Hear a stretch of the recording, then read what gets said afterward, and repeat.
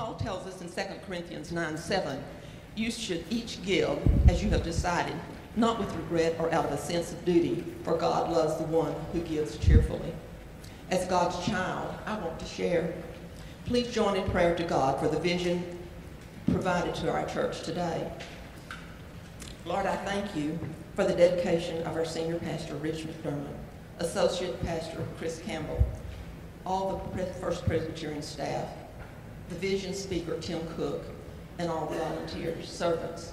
I pray too for the congregation as we listen and pray together to see your way. Please help us focus on your vision. I pray for unity in the group as we listen and understand the ideas for the best future for our church. Thank you, Father, for the men and women who had vision in the past for the establishment of First Presbyterian Church, Arlington. Thank you for this building and property where we worship today. Thank you especially for the financial provision, unity, and sacrifices of men and women many years ago. Please help us continue to experience the inspiration you gave and you still give, and help us as a church and as individuals to follow your guidance. Holy Spirit, please touch our hearts and show us your way to respond to the vision for the future. Unite and inspire us to give what you provide. Please accept our prayer as we join together in the name of the Father, Son, and the Holy Spirit. And God's mercy, peace be with you all.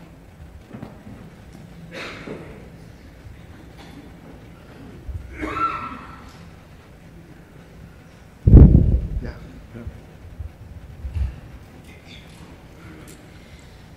Heavenly Father, as we humbly come before you with our many petitions this morning, we confess that we may have doubts and fears that are present. And how well do we know that many times fear can paralyze and cause us not to move in any direction. But Lord, you made it clear that we can't stay in the exact place anymore. Your word tells us that fear is not from you. And you repeatedly tell us to not be afraid, but to be strong and take courage, not because of anything we can do, but because you are with us. And you say that a lot, so it must be important. So Lord, we need your help. Help us to not allow fear to prevent us from embracing where you are leading us. Help us to embrace the plans you have for us, your church, as well as the community we seek to serve in your name. Help us to relinquish our plans so that we can embrace yours, because, Lord, you're doing something big and we don't want to miss out. Lord, you are all sovereign and all good. And if we stand firm in this, we know we can trust that your plans for us are good. Help us to see the vision you have for us through your eyes and from your perspective. And help us to find rest and hope, because we know that you can do immeasurably more than anything that we could ask or imagine. And it's in the mighty name of Jesus that we pray. Amen. Amen. Thank you, Wanda and Jamie, and want to invite Larry Stevenson forward to give us an update on what's happening with our roofs at this moment and other things. Thank you, Larry. Mm-hmm. Good morning. Good morning. For those who have not been present during some of the updates, let me kind of start back a couple of months ago. Our roof bid documents went out to the roofing contractors for bid approximately the first part of August. Those bids were received 2.5 weeks later. They have been reviewed, they've been tabulated, and we have identified the contractor that we wish to work with for this endeavor. As far as the claim is concerned, now that we've got some real live numbers to discuss with our adjuster, I'm in the process now of setting up some very meaningful meetings in the next couple of weeks to spotlight those differences and to hopefully work to a successful conclusion on our claim. So pray for that process, pray for understanding, pray for open minds, and pray that, that the Lord will lead us through this dark part to a path of betterment for this church building. Thank you. Great.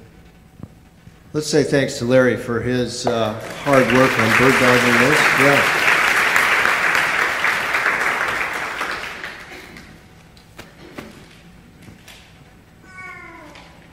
First of all, thank you for being here and for caring about God's mission for this church and about our vision for the future. Thank you also for coming early or staying late or canceling your Sunday school classes. I know that is an inconvenience, but this is an important meeting, and we hope you'll understand how important it is by what you hear today. Some of you will be shocked by what you hear today, whether it is about the condition of this building or the cost of repairing and upgrading this building or the cost even of moving elsewhere or the ways that we are now unfortunately actually turning people away from FPCA. It's hard to hear. It may sound like we are neglecting or even betraying God's mission for us. But we believe now is the time to recover God's mission for us. And I want to talk briefly about the attitude and the spirit that I hope every one of you will bring to this meeting today. Think briefly about the shock you might have if you were to discover, for example, that the young female leader of our youth group, who is an amazingly faithful young woman, had become pregnant out of wedlock. That would be a shock. That actually happened to me 32 years ago in another church. But the Lord did an amazing and wonderful thing with that I will have to share at another time, not this morning. Compare that shock, though, with what happened to Mary, the mother of Jesus, 2,000 years ago when she was told that she would become pregnant. Consider how she responded. She too was utterly shocked. This was for her, at least on a human level, a disaster, forcing many changed plans and dreams and perhaps causing her even to fear for her life. Mary said to the angel, perhaps somewhat desperately, "How can this be, since I am a virgin?" The angel Gabriel said, of course, "The Holy Spirit will come upon you, and the power of the Most High will overshadow you." Gabriel then tells Mary what has happened to her relative Elizabeth, who was also pregnant in her old age, and he concludes by saying, "For nothing will be impossible with God." Think about that. That's when perhaps Mary paused briefly and says, "Here am I, the servant of the Lord. Let it be with me according to your word."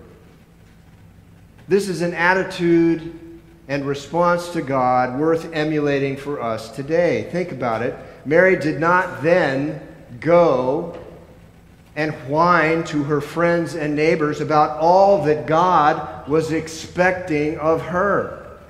She went off quietly to visit Elizabeth, another deeply spiritual woman who was also stunned but blessed by this shock in her life. Later, as you remember, the shepherds came to Jesus' birth and told Mary about the announcement of the angels that they had received. And we're told then that Mary treasured all of these words and pondered them in her heart. So we're urging each one of you here today to pray, to consider what God is calling you to do, to consider your role as a servant of the Lord, and to take time to ponder all these things in your heart before you say or do anything else. James chapter 1 says, "Let everyone be quick to listen, slow to speak, slow to anger, for your anger does not produce God's righteousness." So, as I mentioned earlier, this is a presentation today. It is not a dialogue because of time, which is why we want you to write down your comments and your questions so that we can address them in a separate format with written answers. We thank you for coming here today with a humble, serving, and believing heart. I hope that some of you have noticed the needs of our building, here is a sampling of what I have written in my annual report for the past 4 years. For 2015, 4 years ago, I said, our large, aging building is in need of refurbishing, repair, and upgrades that we are starting to plan out and achieve. A new fire alarm system took all of 2015 to complete and install. The wood of the pews and chancel area need refinishing. A new ramp is needed near the preschool. We have needed new and better outdoor signage for the better part of 2 decades. We need carpet, paint, repair, cleaning, redecorating to be done nearly everywhere.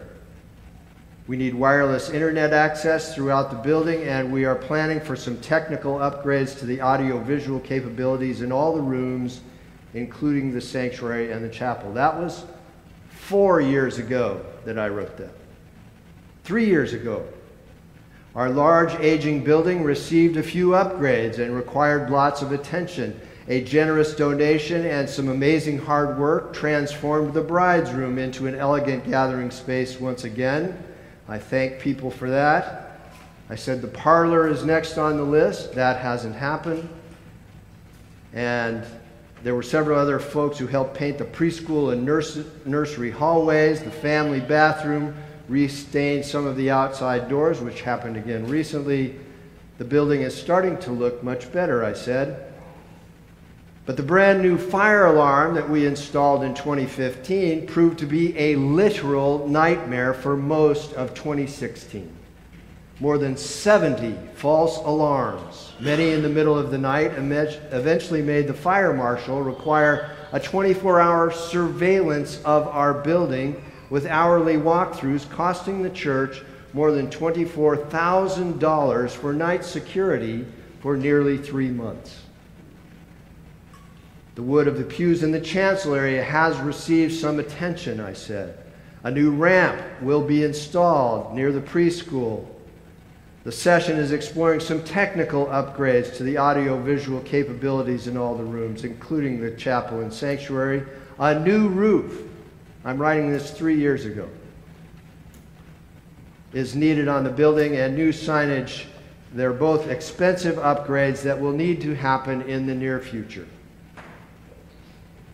2017, 2 years ago, the building continues to need significant upgrades, repair, and attention. A new roof, new audiovisual capabilities, new flooring and carpeting, new ceilings, a new sign, upgraded classrooms and spaces are greatly needed. 2 years ago I said this. And I said a capital campaign may happen in the near future. Stay tuned. That was 2 years ago.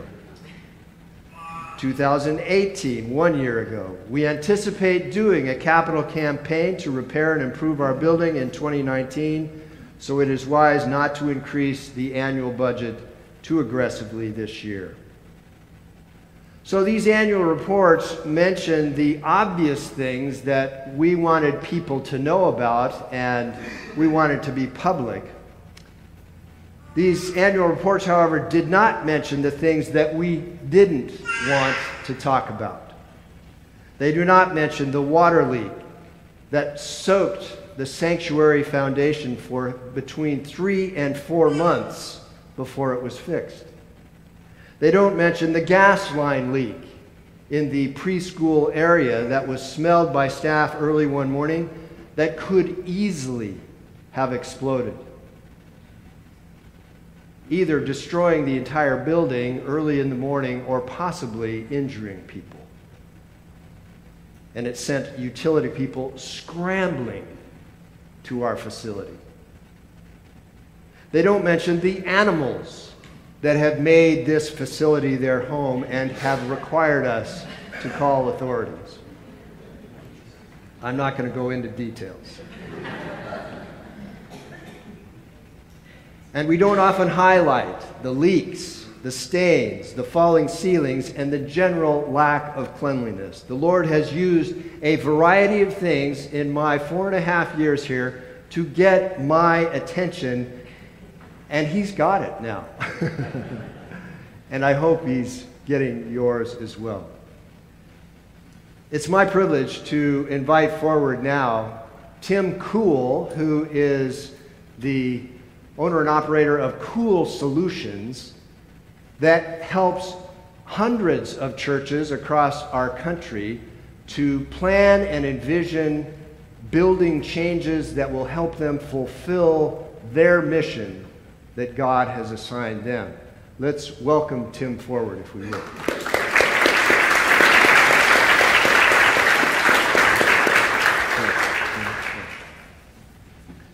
Can you all hear me okay? Good deal. Well, thank you for having me back in Arlington. I commit to have you out of here in time for the ball game. Isn't that what you said, Rich? Yeah. Okay. I know many of you are going to the 2 o'clock game, so I promise to have you out of here by then. Give you a little background on myself. I've been involved with church facilities now for 35 years. I was very young when I started, like 12. And what our company specializes in is helping churches with the 2 areas of leadership related to facilities. I'm a firm believer that everything on earth belongs to God. The pews you're sitting in, the cars you drove in, the houses you live in, the buildings that we worship in. And if we truly believe that it all belongs to God, then He has entrusted them to us to properly steward. And I believe that there will come a day that we won't just be held responsible for how we've spent money on our mortgage and our cars and our children, but also on how we cared for God's house. So the 2 areas of leadership that we try to assist churches with is, number 1, according to Max Dupree, the 2 things a leader must do is, number 1, face reality, and number 2, cast a vision for the future. Those are the 2 things that our company, when we were engaged by FPCA, are the 2 things that we looked at. So we did 2 reports. The first report that we did was a facility condition assessment. We came into your facility as a first-time guest, which we were, and we went through the building as to what would a first-time guest experience be. Then we looked at it from a more technical perspective. What's the condition of the building? How much deferred maintenance is there? Is there proper planning for the future inevitable costs necessary? Let me ask this. How many of you are planning for retirement at some point in time? Anybody? Okay, most of you are. I am too, and for some of you, maybe it's sooner than later.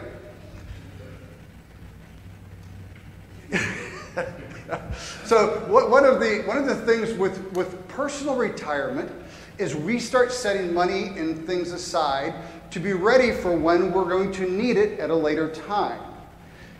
In a facility, that's called a capital reserve plan. Unfortunately, the church doesn't have one because inevitably you will retire every aspect of this building. It's way overdue to retire the roofing. It's way overdue to retire the HVAC systems and so on and so forth. Now, there may be some things here that we never retire, such as the wood arches. Those may last for generations yet to come. But most of your other building components are going to be retired, so what are we doing to plan for that? So as we met with the session and the staff, and we had multiple meetings over multiple days, some of the things that we heard as far as the visions that they had as leaders was to be relevant to the immediate community, becoming a well. So for some of you that will mean nothing. To the leadership it means something. We looked at the John 4 passage of the woman at the well. She did not wake up that morning and say, hey, I'm going to go meet Jesus. Won't that be cool? She woke up to do an everyday task. And we all remember she had her experience with Christ.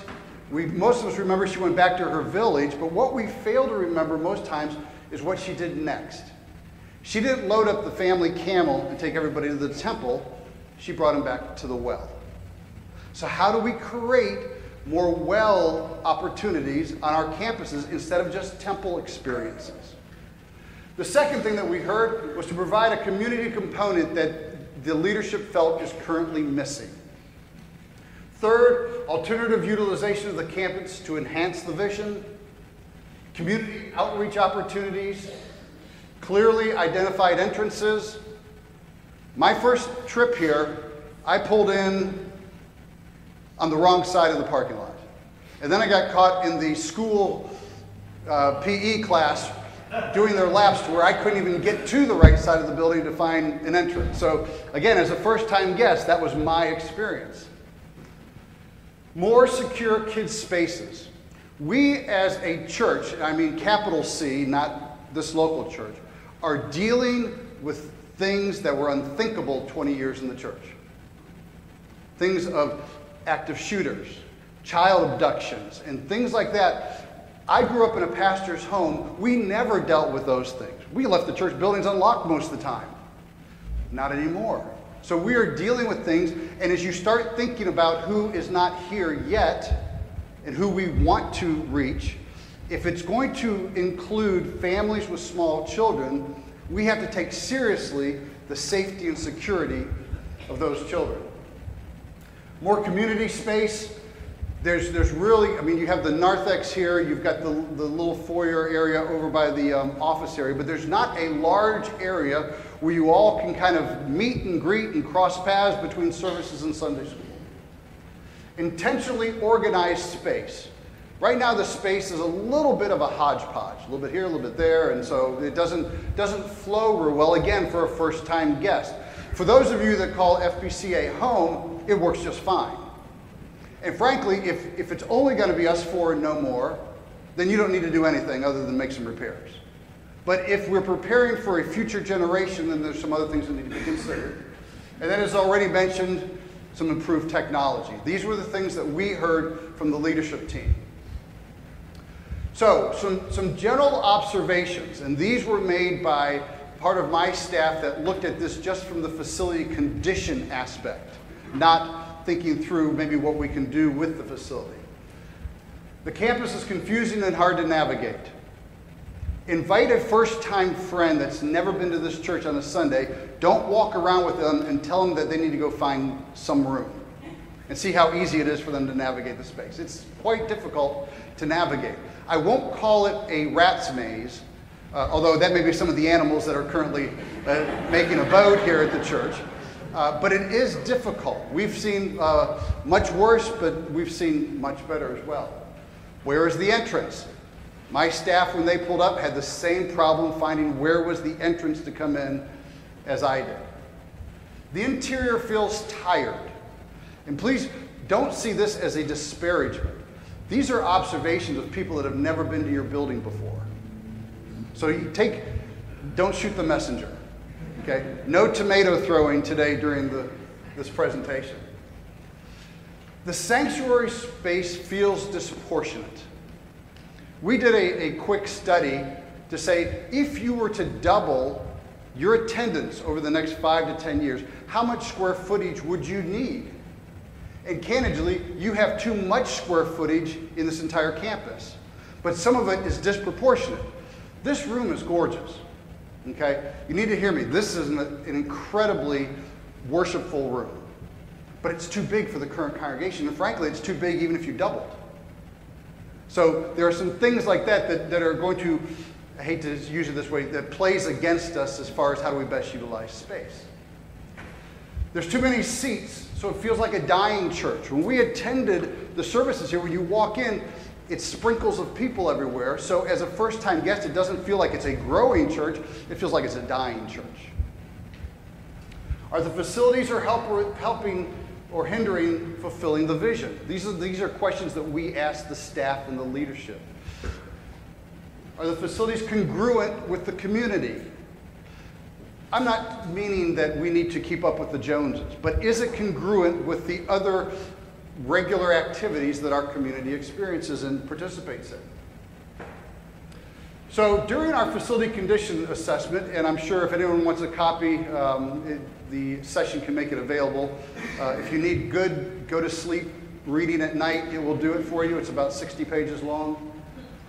We identified $1.8 million of deferred maintenance. Okay, let that sink in. My guess is these buildings originally didn't even cost that much to build. Today, we have $1.8 million in deferred maintenance. Many of these are immediate and at-risk type of things. A number of items could be addressed as part of a renovation or an initiative based on what we're going to discuss later as far as a master plan. The most critical being roofing. Thank you for the update on the roofing. The HVAC systems, the condition of the parking, and the flooring, which Rich mentioned was in his report 4 years ago, so we're still dealing with flooring. So those are things that we look at, that we saw as part of the deferred maintenance. Your operational budget issues. We took your existing operating budget and we looked at how does that compare to other churches around the country. When we looked at this, you're not investing enough in general maintenance. Well, one of the things, and I can't say that this is how you all have looked at your budget, but this is how many churches we deal with that have seen a reduction in attendance, they deal with their budget. As they say, facilities should be a percentage of our annual budget. That just doesn't work because you may have reduced your budget by 50%, but you have the same amount of square footage to maintain.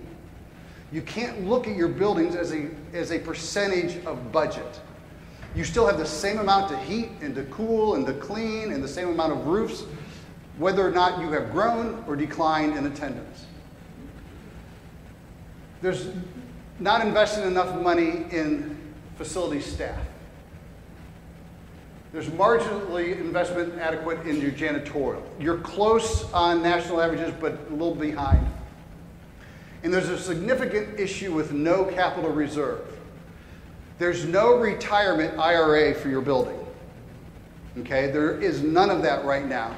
So, and unfortunately, I have not yet found a Social Security plan for buildings. So we can't rely on that either. Now, we did something else that I've not shared with Rich and his team yet. I did this after we gave the report. I went back in and said, if the church over the last 20 years had spent the right amount of money on general maintenance and facility staff, how much would we have spent? And I came up with about $900,000 you would have spent in 20 years. Instead of having that in our budget, we're now going to have to find a way to raise $1.8 million to fix the things that we should have been fixing over the last 20 years. You have to question our stewardship. And I'm not questioning you, I'm just questioning the stewardship overall. So, some next steps. We think you need to develop a plan to address the deferred maintenance. And deferred maintenance just means things that should have been done that haven't been done. So things that we keep putting off for a rainy day or until we have the money to do it. Review and adjust janitorial and maintenance budgets. Review and adjust facility staffing model. Initiate capital reserve planning and implementation of the same. And then see the master plan report to avoid addressing above items with work that may already be implemented as part of a repair. So what we're suggesting is just don't immediately go try to fix $1.8 million worth of stuff, but look at it in context of what another renovation and repurposing of your space is, because some of it may be the same. There's no reason to do a bunch of work and then find out, oh, we're going to rip that new work out because we're going to do it this way. So do them in harmony with each other. So then we looked at the campus from a master planning perspective. And the first thing we did was ask the staff, again, how is the facility hampering you from doing ministry? Winston Churchill made a comment. He said, we shape our buildings and thereafter they shape us. Most churches we work with do church the way their building tells them to do church, not necessarily the way they would like to do church in 2019. So we try to ask the question, how would you like to do ministry? And then how do we make that work within the facilities God has already entrusted to you? So some of the concerns, some of this is going to sound repeat. This is a different group of people on my staff that looked at it. So if you see something that you heard or saw on an earlier slide, I would probably take attention to that because it comes from two different groups of people. Hard to navigate as a guest. Too much square footage for the congregation size. However, square footage is not in optimal locations. If we were going to take what you needed in ministry square footage and start brand new, we would not organize the spaces the way they're currently organized. The way these spaces are organized is what worked when this building was built, not necessarily how we do things today. Limited commons. There's not a place where you can all socialize and cross paths with each other. The capacity of the sanctuary exceeds weekly requirements, even 100% growth in attendance. There's no front door. We could make an argument that that's the front door, but is it really?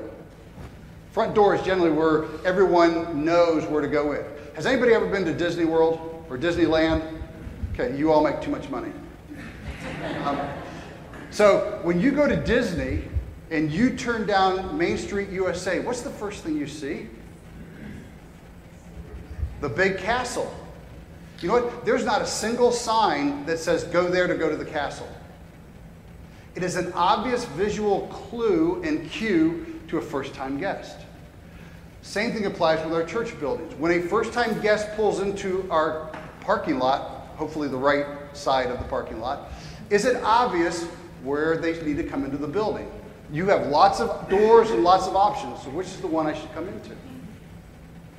There's no accessible bathrooms. Matter of fact, you have very little handicap accessibility that actually meets code today. Very dated and tired feeling. I've already reiterated that. And then the lack of security, especially in the children's areas. So some of the things that we looked at then was, should we relocate? Should we just sell this building and move to a new site? We do this regularly with churches because we want to make sure that we're exploring all of the options and don't go into a project with a preconceived notion. So we looked at, can we sell the current property? Who would want it? I mean, it's zoned residential, which means to buy it for its current value, you would only be able to put houses on it, maybe multifamily.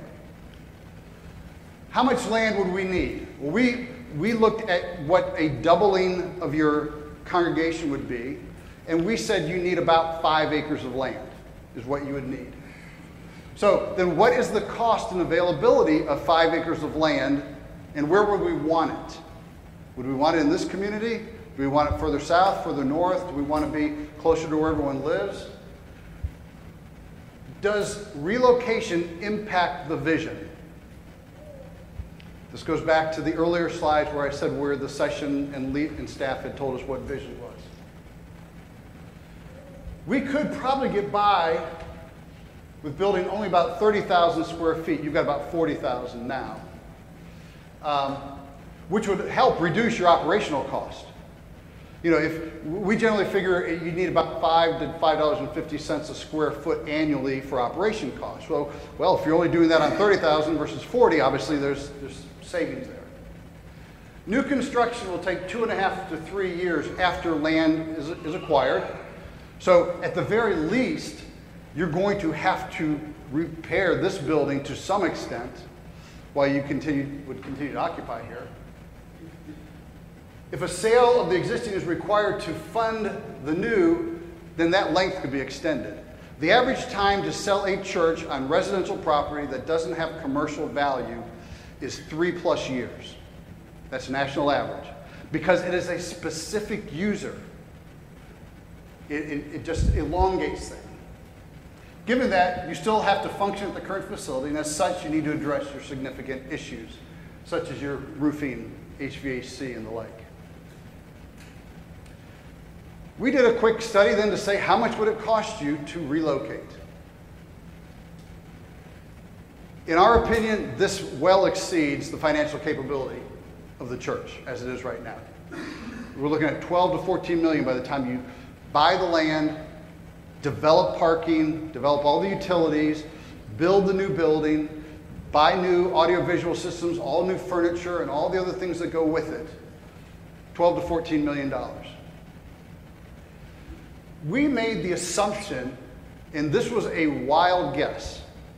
Anyone familiar with the term swag? That's what this was. Assuming that you could get $2 million out of the sale of this property. Maybe. With $1.8 million of deferred maintenance, if another church wanted to buy it, they'd have to invest $1.8 million just to bring it up to snuff.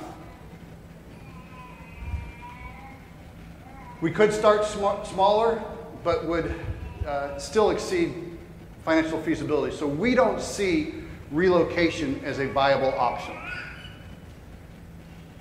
So then we stepped back and said, okay, what can we do with the existing facility to make it contextual and function the way we want it to in 2019 and beyond, the way that we see ourselves wanting to do ministry from this point forward? So our team, we came up with all sorts of stuff. Isn't it amazing that a grown man can make a living coloring? But we've come up with a number of ideas. We think we have landed on some. I'm going to go through a couple slides real quick. Some of these are in handouts that I saw at the back of the room in the narthex. But we looked at how can we best utilize the campus?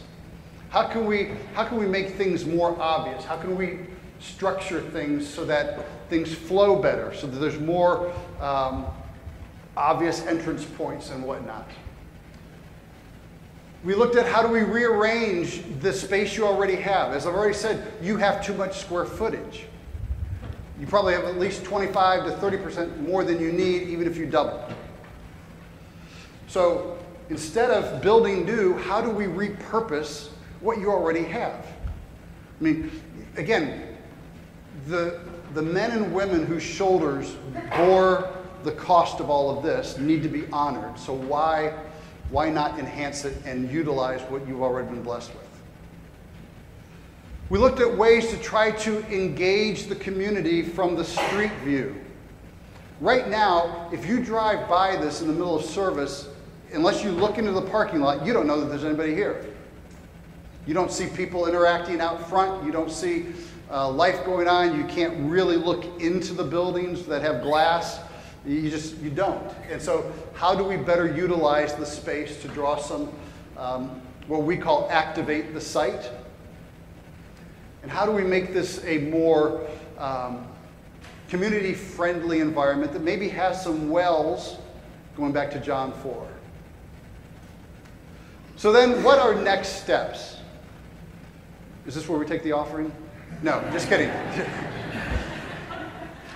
So the first thing I encourage the session to do is pray.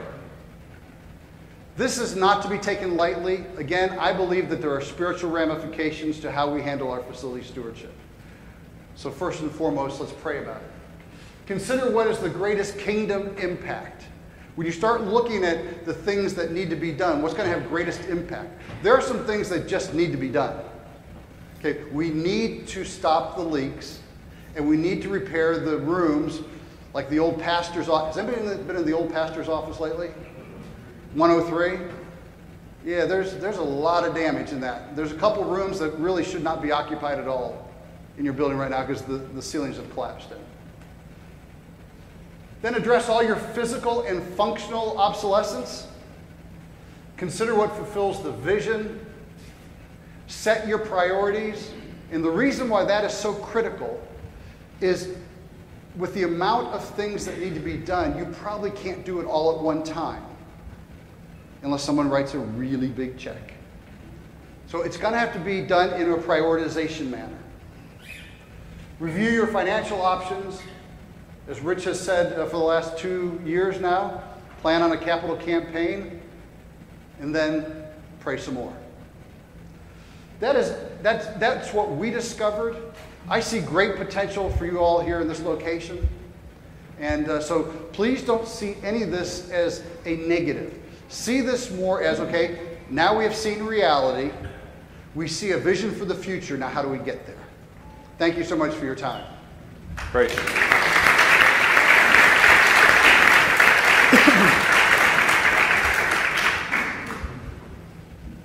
Yeah, thank you, Tim, and your team, and everyone that's worked so hard on our behalf.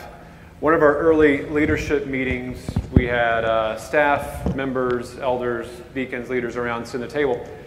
And we were asked, what excites you most at FPCA?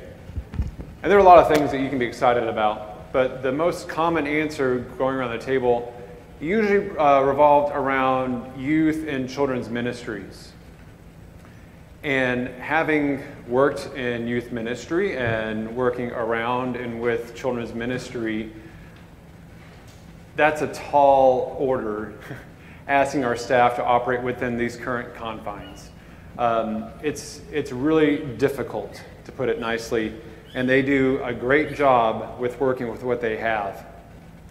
And so something else we talk about is our hospitality, our friendliness, which I believe we are. Most churches think they are, but I know we are. And so sometimes what we need is a building that corresponds with our friendliness of people, because we have barriers to hospitality currently. And I didn't tell Tim, I was going to ask him this, I bet you know this statistic. How much time, so when a first-time guest comes to a church, how soon do they decide whether or not they're going to come back? Did you hear that? 7 seconds. All right, so you haven't shaken a hand, you haven't said hello. That's long before they get to shake our hands and smiling faces at the back of the room if we catch them on the way out, okay? So that's before really any personal interaction. So that has to do with our facility and our site and our campus being as welcoming as possible. And then by not doing what we're saying are the basics here, we're sending the message to members like yourself, regular attendees, and especially young families that honestly, we take them for granted. And I don't say that to sound scary or any kind of emotional blackmail or threatening. It's just the reality of what we're hearing. One of our young leaders in one of our early meetings said, we come here despite of the building. And it's one of the things, if you're a parent or you bring grandchildren or something, it's impossible not to see. I will say that soon after Tim presented this, not that meeting, but in a month or two afterwards, the session chewed on this for quite a while and decided that this was the direction they felt God was leading us. And to be honest, there aren't a lot of options, which eliminates some hard choices, but it kind of, in my humble opinion, gives us an easy option to go with, because there's not a lot we can do. There aren't a lot of luxuries that Tim has presented or that I think the staff and leaders have asked for. And these are basics like security and accessibility. I look at kind of both ends of my family spectrum, right? With my two young children. At this time, Hudson is down on the nursery end of the building, right? So that's one dark corner that, again, you have to really know you're going to get there. So you go pick him up. Well, Colton is an older elementary Sunday school, way down what used to be known as the Brown Hall, in the last room on the left. Again, from one corner to the other. All of it totally unsecured with, I don't know how many open doors in between. So these are the basics that parents, when we see this, our schools do incredible jobs taking safety and security measures to protect kids. We should be doing the same thing. It's not an option. We have to do it. And as Tim has been talking about, we have a responsibility to steward this building so that it can be that place of welcome for the widow, for the orphan, the young and the old, and those with mobility challenges. Yeah, I talked about the other in my family spectrum. So my parents, when they come here, my dad is in his 80s. He's older. He's on a walker. They usually do make it through this door, but when he needs to use the restroom, try using a walker and navigate the men's restroom back there, okay? It's not something we should be asking people to do, especially those we love. In today's sermon, I don't know if coincidence, providence, John 4 is our first reading today. We're talking about transformation of God's people. And what we see, though, is how God transforms our methods, our means, even our buildings. But his message is always constant. That's the same. But sometimes we have to change the way we do it to communicate that. And so I think what we're talking about today is just removing these barriers so people can better hear and feel his love and experience that transformation. So with that, we have a little bit of time left. We're going to pray some more. We're going to follow Tim's instruction, right? We're going to pray more. And you should have that piece of paper. If there are any unanswered questions or comments that weren't covered during this, please write that down. And you can turn that into the baskets on your way out. And I'm going to invite Jamie Schroyer and Bob Watkins to close us in prayer, and then we'll all go get ready for church. Thank you for being here on time. Thank you for your attention. Those of you who came to early church, thanks for sticking around. And we'll hope you hung out with our PCHAS friends for lunch. Thanks, Jamie.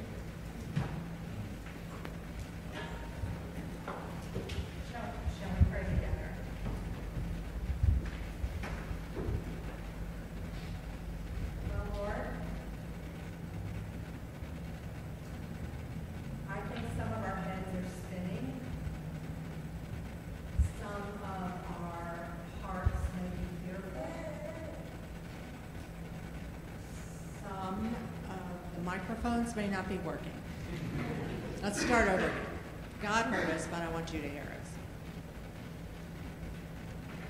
Remember, I said to you, Lord, that some of our heads may be spinning. Some of our hearts may even be a little fearful. So I ask the powerful presence of the Holy Spirit to come and envelop each one of us now.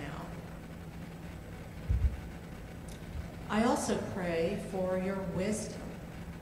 You know, in your word you've said, if any of you need wisdom, ask our generous God, and he will give it to you. He will not rebuke you. And so that's our second prayer, Father, that wisdom would be granted. I pray that God of grace and God of glory grant us wisdom, grant us courage for the facing of this hour. God of grace and God of glory, grant us wisdom, grant us courage for the living of these days. God of grace and God of glory, grant us wisdom, grant us courage, lest we miss thy kingdom's goal. And God of grace and God of glory, grant us wisdom, grant us courage, serving thee whom we adore. May it be so, Lord. May it be so. In Jesus' name we pray.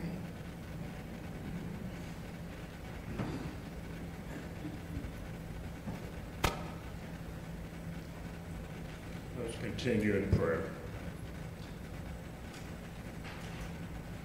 Lord God, we come to you this morning as both Creator and as Abba Father. Thank you for your great love, supremely expressed through Christ Jesus. We thank you for his willing sacrifice that provides us the basis for our faith and your acceptance of our life offering before the throne of grace.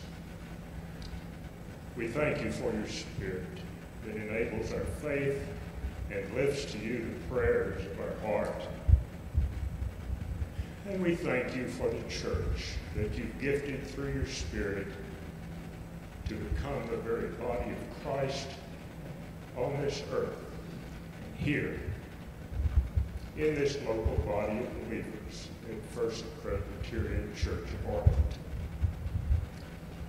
We deeply cherish this local body and jealously guard our fellowship against failure and disruption, as we look to you for guidance and acceptance of our service in this place. We acknowledge our failures and neglect, and we pray you would help us to grow in your grace and to want nothing more than to be your willing servants individually and as a body. May we be unified in our pursuit to that end. We need above all else to be guardians of your perfect truth under the inspiration of your Holy Spirit. And yet, Lord, we so often neglect to pray, and our actions are self-serving instead of seeking your will and the greater good of this body. Help us to learn the humility of our Lord Jesus, that through prayer we might truly know your heart and your will. Bless our comings and goings, Abba Father, as we worship you three in one. We pray in the name of our living Lord Jesus and through the very powerful presence of your Holy Spirit, that even now brings our prayers to your throne of grace.